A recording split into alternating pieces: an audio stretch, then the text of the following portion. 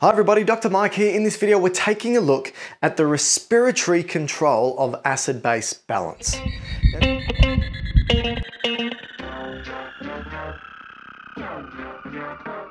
Now to begin, you know that there are three, and if you don't, watch my previous video, there are three chemical buffers, major chemical buffers in the body. The phosphate buffer, the protein buffer, and the bicarbonate buffer. Now the phosphate buffer, that first one, it is a great buffer, but it mostly works inside cells and at the kidneys and our renal tubules. The protein buffer is great also inside cells and is probably the most abundant buffer in the body. But the most important buffer clinically is this one, the bicarbonate buffer. Now let me explain how this buffer system works. As you know, buffers resist changes in pH. And all pH is how much of this bad boy we have. If we've got a lot of hydrogen ions, we're acidic. If we don't have enough, we're basic or alkalinic. So the great thing about buffers is that effectively, let's ignore this part and just go from here onwards. That is called carbonic acid. Let's write it down. That's called carbonic acid. And we know the definition of an acid is it hates itself. It splits itself apart to release hydrogen ions and something called a conjugate base. And in this instance, this conjugate base is called bicarbonate. You can call it bicarbonate ion because it has a charge associated with it. So this acid can be released to produce hydrogen ions and bicarbonate ions. But because it's reversible, we can also go in this direction to produce carbonic acid. Now, unlike other buffer systems, we've got another side of it, another attachment to it, which has to do with carbon dioxide and water. So let's have a think about this, right? Our body makes carbon dioxide. It makes carbon dioxide as a byproduct of metabolism. Now, think about this. You are eating food to ingest proteins, fats, and carbohydrates, carbs, right? You want to turn proteins, fats, and carbs into ATP, energy. How do we do it? Simple. Proteins, fats, and carbs are made out of three elements. It's made out of carbohydrates, oxygens, and hydrogens.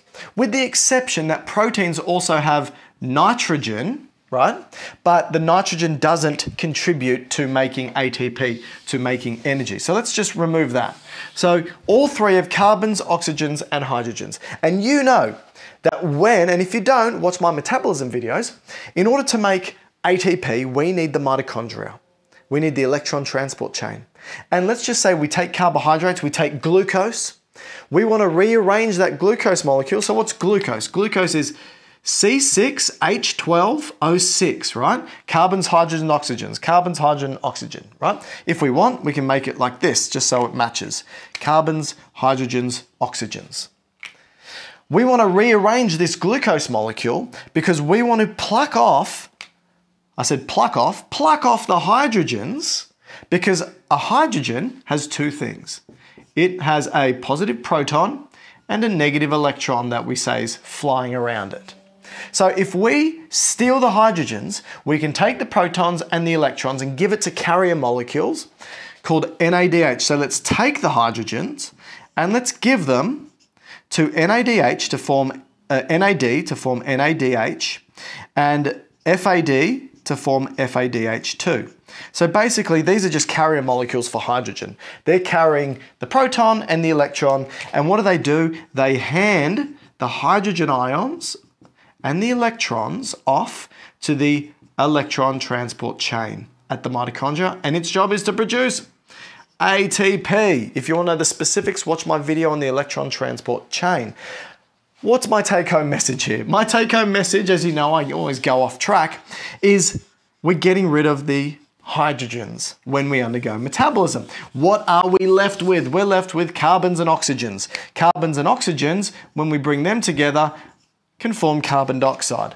So the point I'm making is the byproduct of metabolism, making ATP, making energy, is carbon dioxide. It's the exhaust fumes of the body, so we need to get rid of it. So every tissue in our body is producing carbon dioxide. That means we're producing a lot. So we have developed these beautiful lungs that can breathe it out. But to get there, it has to go from the tissues into the blood.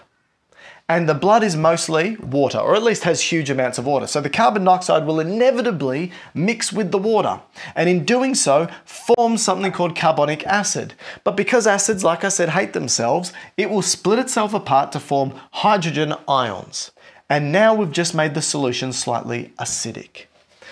Carbon dioxide can produce acid. Carbon dioxide is effectively acting like an acid by more carbon dioxide. If I increase the amount of carbon dioxide in my blood, more will bind with water, producing more carbonic acid, producing more hydrogen ions. Effectively, carbon dioxide can produce hydrogen ions. So if I undergo a lot of metabolism, I can produce a lot of carbon dioxide as a byproduct, producing more acid. But thankfully, we have lungs. And it's not a closed system. That's why this is called a volatile acid, because volatile meaning it can be gotten rid of very easily, right? So thankfully, metabolism occurs. We produce heaps of this. It's not stuck in the body. We breathe it out. Beautiful. That means I reduce my carbon dioxide, reducing my hydrogen ions. But carbon dioxide isn't the only producer of hydrogen ions. So it's not only we produce carbon dioxide from metabolism and that's what makes our hydrogen ions. This can happen independently of carbon dioxide. So for example, you can have lactic acid being produced from exercise. That's just one example. You can have lactic acid being produced. And that produces hydrogen ions independent of the carbon dioxide. Now what happens? Doesn't matter. That hydrogen, as it accumulates, will bind to the bicarbonate, forming carbonic acid, forming carbon dioxide and water. We produce more carbon dioxide and we breathe more. We just increase our ventilation. Now, think about it like this. If our hydrogen ion levels go up, the great thing is our body has a number of mechanisms that can detect not only hydrogen, but the carbon dioxide. So for example, let's just draw the left-hand side of the heart. So there's the left atrium, there's the left ventricle, there's the aorta as we go around the aortic arch. So the aortic arch has 3 branches, right? So you've got 1 branch, 2 branches, 3 branches.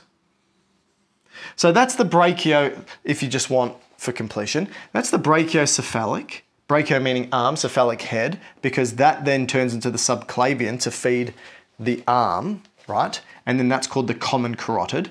Then we've got another common carotid, and then we've got the other subclavian, right? But the point I'm trying to get across here are these 2 common carotids. As they go up to feed the brain, they split to form an internal and external common carotid. Now, what you're going to find if you have a look is that there are some bodies, some cell bodies present in the aortic arch, which we call the aortic bodies. The aortic bodies. And we've got some of these bodies at the bifurcation, the splitting from the common carotid to the internal and externals, and we call these the carotid bodies. And they have chemoreceptors, and what they can detect are hydrogen ions and carbon dioxide. Hydrogen ions and carbon dioxide. This is what we call our peripheral chemoreceptors. Chemoreceptors. So that's great. If the hydrogen ion concentration goes up or our CO2 goes up because they're linked, they trigger neurons. And so there's going to be neurons here and here. And where do they go to? Well, they're going to travel to the brain, right? So we've got there's our brain from a side view, not a roast chicken. Underneath, you've got our brain stem, which is our midbrain, our pons, and our medulla. Midbrain, pons, medulla there. And these neurons will travel to the brain stem, go to the respiratory zone and say, hey, increase ventilation. That's if we have high amounts of hydrogen ions and carbon dioxide. Hey, increase ventilation. Brilliant. If I increase ventilation, I drop my CO2. That's great. That's what I wanted to do. I wanted to drop that. And if that's lower, this is lower. So that's great. I wanted to drop that as well. So this is how we tell our respiration, or I should say ventilation, to increase because of that system. Now, a few other things that we need to talk about here is this. Because we can control the amount of hydrogen ions through breathing, let's just do a quick experiment. Right now, hold my breath. Now, if I'm holding my breath, I'm not breathing out that carbon dioxide. That goes up, that goes up, that goes up, that goes up. I become more acidic. Okay, great. But because I become more acidic, I sense the peripheral chemoreceptors. You can also have the hydrogen ions and the carbon dioxide can directly stimulate the brainstem. That's called central chemoreceptors, right? So it's not just in the peripheral. So that's central chemoreceptors. But as I hold my breath, that can happen and trigger me. Let's override and breathe. And breathe. Now, if I don't hold my breath, I hyperventilate. I reduce the carbon dioxide, reducing carbonic acid, reducing hydrogen ions. This is why we say that this side of the equation is controlled by the respiratory system, right? And it's a short-term control mechanism because I can do it right now. I can control my blood pH just by breathing, right? So that's brilliant, our short-term control. If I increase metabolism, I can increase carbon dioxide, increasing the amount of hydrogen ions. It's okay, I'll negate it by breathing more. Great. But what happens if your respiratory system doesn't work properly? So what happens if I have an anxiety disorder that forces me to hyperventilate? I'm breathing out all of my carbon dioxide, which means I drop the amount of CO2 I have, which means I drop the amount of carbonic acid, which means I drop the amount of hydrogen ions. That means I'll become alkalinic. Alkalinic. See, I can't talk and write at the same time. Alkalinic or basic, right? Through hyperventilation. And because I hyperventilated, right? Because I hyperventilate, that's a respiratory, so it's a respiratory alkalosis. Easy. That's a respiratory alkalosis from hyperventilation. What if, however, I were to not be able to get rid of my carbon? So I got rid of too much in my hyperventilation. What if I could not get rid of? And it accumulated. So what could cause me not getting rid of my carbon dioxide? So think about it. Anything that stops your lungs from being able to get rid of your carbon dioxide. So anything that affects the lungs tissue, anything that affects the muscles that control the lungs, anything that affects the bones that surround the lungs that are attached to the muscles and the tissue, anything that affects the neurons that tell the muscles to contract. So you could have things like polio affecting the neurons and the muscles. You could have rib breakages that could affect the way your ribs expand, so breathing. You could have tissue issues, so you could have scar tissue forming, or you could have blockages in the pipes like emphysema, right? Chronic bronchitis. All these things can reduce the amount of carbon dioxide you breathe out. CO2 increases. Hydrogen ions therefore increase, and you don't become alkalinic, you become acidic. You become acidic. And you become acidic because of respiratory-based causes. Like I said, it could be chronic obstructive pulmonary disease, like emphysema or bronchitis, chronic bronchitis specifically. It could be due to, bone breakages, so rib breakages. It could be due to polio, so viruses that affect the nerves and the muscles. That is a respiratory acidosis.